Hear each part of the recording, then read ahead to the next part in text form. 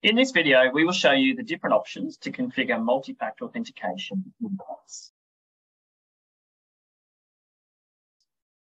MFA is an additional security requirement on top of your username and password that helps to safeguard your data.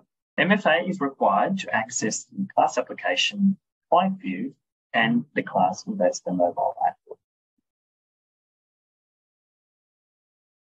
You have two options to choose from to set up MFA, either the Authenticator method or SMS.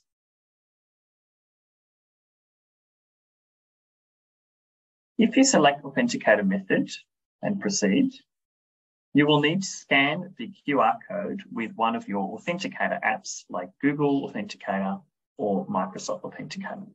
Once you have scanned the QR code, enter the 6-digit code that appears on the Authenticator app and click Verify Code to continue. If you wish to use the SMS method, select this and then click Proceed.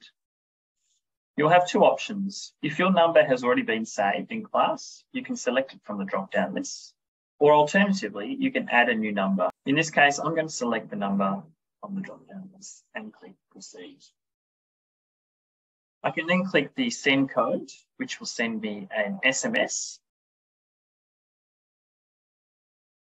Enter your 6-digit SMS code and then click Verify Code. If you haven't previously set up MFA, you will need to answer security questions, which will allow you to reset MFA in the future if ever you need. When you next log into class, you'll be asked to enter your Authenticator code or SMS code to log in. You can select this checkbox to remember your MFA for 24 hours. If you need to reset your MFA, you can click on Reset MFA. Once you successfully answer your security questions, you will be able to set up MFA again. If, however, you forget the answers to the security questions, you can reach out to someone to help you reset MFA. If you are a client view or mobile app user, you can contact the person who administers your entity on class. And for all other roles, you can contact your access controller.